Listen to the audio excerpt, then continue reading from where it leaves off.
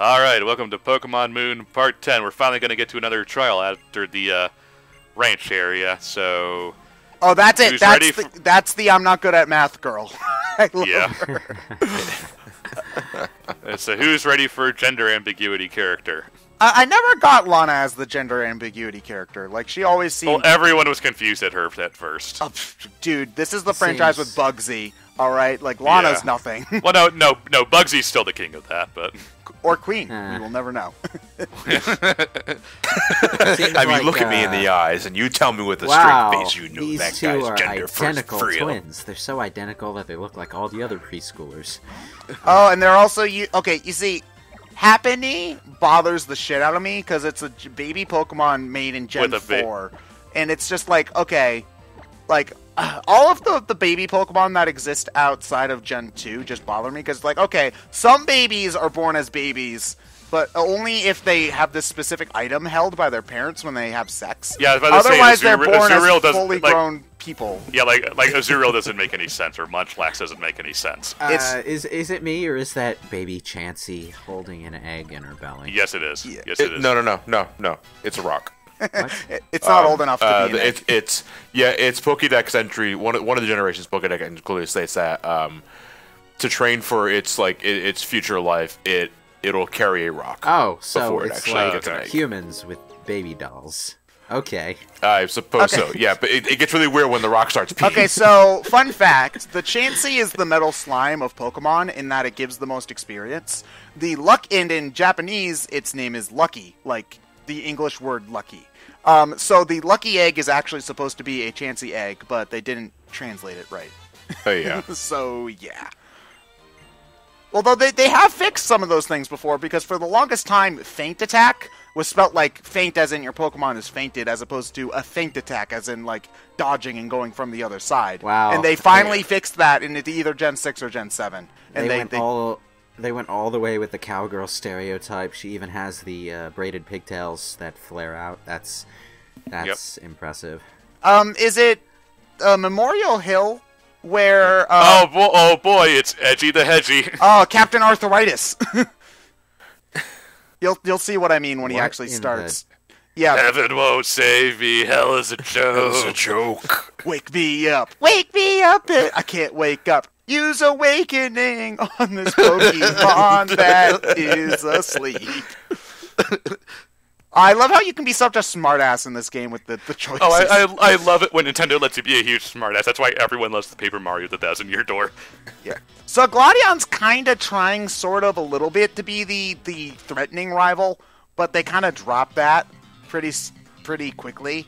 I mean, he's an interesting character for sure, but... He's interesting, but I think the game is kind of aware that he's a tryhard. Yeah, well, I mean, what the fuck was that pose? Captain Arthritis. No, but it's like, why does he shake so convulsively? Just look at him! Look at his hand is in serious pain. He needs to get that checked out. What is he, Dr. Strangelove? Yeah. He looks like he's trying to spawn a Devilbringer. You see, I just wish that you fought Glawdion like a few more times before the Aether Paradise stuff is the thing. Man, because you fight him like twice. This kid could be a No More Heroes boss. Probably, yeah. He also has a super duper ultra Pokemon, legendary Pokemon with Type Null here. Like, this is not a Pokemon you can... Fuck? This is not a Pokemon you can catch normally. So this is like it's a Gitch Pokemon. Yeah, it's a super special, like... So, it looks like a construct from Return to Oz. It is. There's a reason for it. Like, you'll see it later. But I just kind of wish that you fought him like 2 or 3 more times to really give you an idea of what the character's like before he becomes like your reluctant ally later in the game. Which happens. Like, because of course. But yeah. Okay. Tryhard God, OC. that dar's so cramped. Tryhard OC has a super special legendary Pokemon all of his own that's an amalgamation of other concepts because whoever designed it couldn't think of a concept of their own. Yeah, I can see this guy being that character. Well, I mean, when you learn more about Type Null and its lore and shit, and its evolved form, I actually do like the design a lot. But when just looking at it like this, it is one of the most what the fuck Pokemon in the game. Well, it's also the kind everyone of thing was like, what the fuck? Fan fiction on that, so.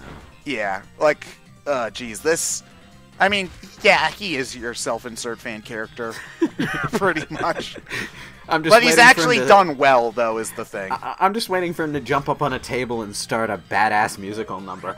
And yeah, I know the words badass and musical number shouldn't be in the same sentence together, but fan fiction authors disagree. I don't know, it can happen. Like, I mean, like... Hey guys, you want to go to my death metal recital? It's supposed to make the character look like a stud, but it just kind of makes them look really... Oh, you see, there's nothing... Okay, Ryan made the challenged. right choice here, because there's nothing more deadly to an edgy preteen than Michael Bolton. That smiles and hugs! And this is why Poplio is best starter, ladies and gentlemen.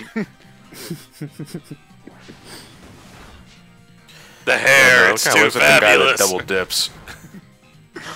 What's this, a freaking clown nose? You're trying to get me to laugh? I don't have any laughter inside of my soul. What was the name of the... N from Black N and from White? Black and White, yes. Bring him back, please. Captain N, the game master. You see, I don't know what they'd do with N if they brought him back. No, I just mean, like, compared to this guy, I could take N seriously. Yeah, I mean, you're not really supposed to take him seriously until the mid-game. He's kind of got that. He's kind of got that. He's the. Yeah, you didn't win. I just screwed up. He's the logical extreme that Team Skull's general attitude leads to. Well, yeah, and that's kind of the point. Yeah, but the interesting thing is he's not really a member of Team Skull. Like, these guys here are like, no, man, you're a loser. We're way cooler than you. For a moment, I thought, like, the Team Skull girl in the background had a little bit more dignity than her partner, but then she strikes that pose. No. She's just a little bit more reserved in how little dignity she has. Okay. Oh, no, the Team Skull women, when you get to the Team Skull base later in the game, are actually some of the funniest characters in the game. Dude, you're taking my top. We wear the same top. Yeah. Why do they all walk like that? You know, Gladion just really makes me want a competitive rival. Like Jen... We miss Gary and Silver for a reason. Yeah, and I mean, like, we kind of get characters that sort of try a little bit, like Gladion and Hugh from Black White 2, but they never really go all out. They don't want to make a character too antagonistic. I sort of understand why later games moved away from having the asshole rival character, because thematically you've got this whole storyline about how nice it is to be a trainer and how you can compete in friendship with all these other people, and how Pokemon who are fighting each other are really having fun the whole time.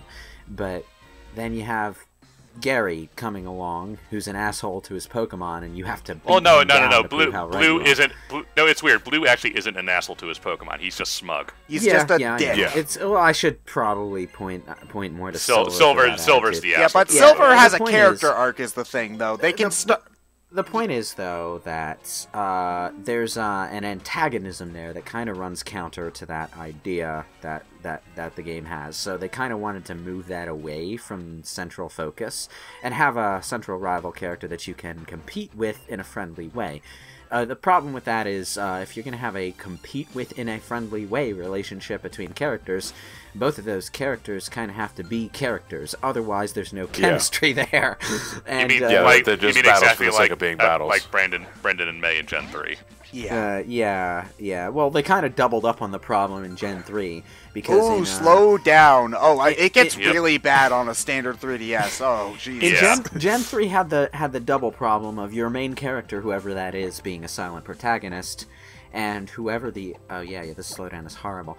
Whoever the character you weren't playing as being too bland to have a character arc of their own, because they also have to be neutral enough in your mind so that when you play the game again as that character, you can project yourself onto them. In Gen 3's case, they just kind of they kind of dug themselves a hole that was a little deeper than it had to be.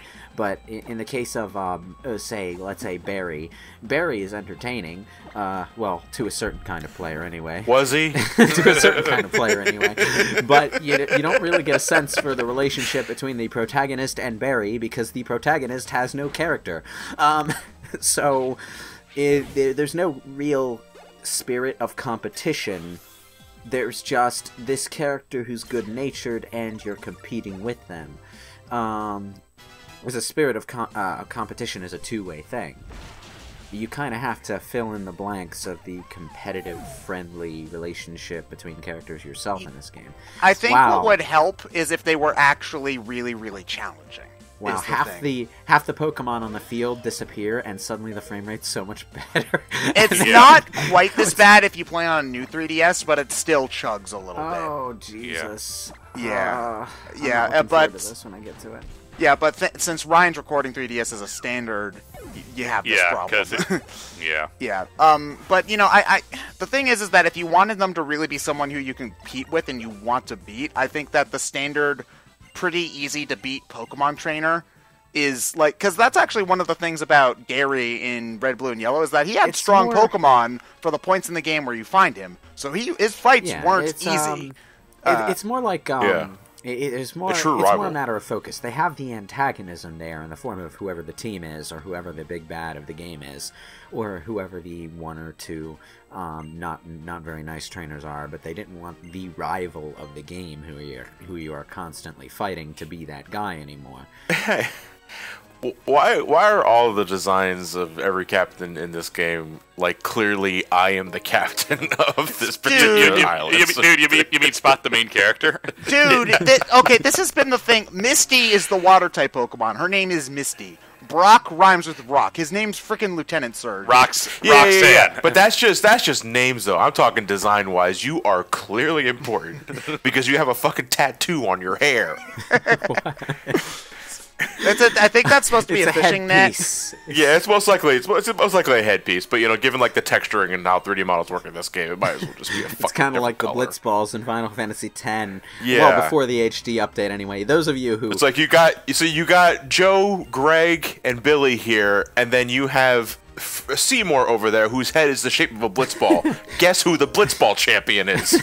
That's right, it was Greg, because Seymour would be too obvious. Well, let's see. We have Joey, Tristan, Yugi.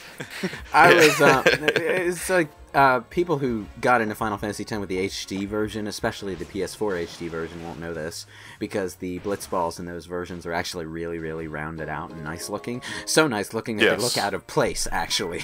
But the PlayStation 2 version had Blitzballs that were too polygonal to be balls. They were durians, essentially. Blitz square. Durians that people kicked around and didn't kill anybody because somehow. The Blitzball design, and you could clearly see it in the FMVs, is supposed to be this, a regular ball, but it's got little sphere-shaped raised portions all around it so that it can be gripped underwater. But the in-game model for it was a disaster. Yeah. Blitz off. No, I don't want to. I think it's dangerous. Man, we used to be able to surf without putting on a stupid costume. Just saying. My favorite thing about surf in Pokemon, though, is just that, like, you can use all of your moves normally. You can have Diglett dig underwater. Like, you can use an Onix on the surface of the water, and it's fine. Okay, whatever. Wishy-Washy's, like, my favorite Gen 7 Pokemon. This guy is amazing. I love him. He's like... Oh, God! When you're surfing, your trainer model has the costume. Yeah. Oh, God! I love that attention to detail. Terrible. That looks so embarrassing to wear. Yeah. I'm guessing you don't spend any money on clothes in this playthrough, Ryan. Nope. But we have to wear those 6 shades, yo. I can't believe we're ending a part on me saying 6 shades, yo. That's dumb.